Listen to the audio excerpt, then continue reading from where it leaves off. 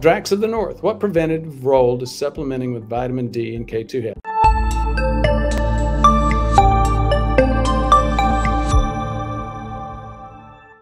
We just talked about K2. Many people put vitamin D together with K2. You even find the supplements used together a lot in the same pills, and it has to do with that calcium thing. Vitamin D is a major determinant of calcium. It also impacts kidney function as well. So of all the supplements that I use and recommend, vitamin D is the most important, very important supplement. They used to say that vitamin D is nothing but prevention of rickets. Rickets is a bone problem. So again, you start getting into bones and bone metabolism, but it also impacts kidney function. And what evidence has come up over the past 20 years is that the old standards that we thought, just 25 or above, that's probably still too low. The recommendation that you see more often, the recommendation that I would have would be a blood level of 60 to 90 for vitamin D. What are some other things that have come up about vitamin D? Some pretty solid evidence that vitamin D helps us decrease risk for diabetes, prediabetes, has a big impact on a lot of other things. If you've been around, seen any of the news, haven't been hiding completely under a rock, if you've heard of a thing called COVID over the past couple of years, this is one of the areas where even the standard purveyors of medicine are coming out. Hopkins, Harvard, some of the other folks are coming out and saying, you really need to make sure you've got an appropriate vitamin D level, D3. In fact, what they found was those of us who had D3 levels clearly below 25 had greatly increased risk for the cytokine storm, the serious disease associated with COVID. So I hope that helps.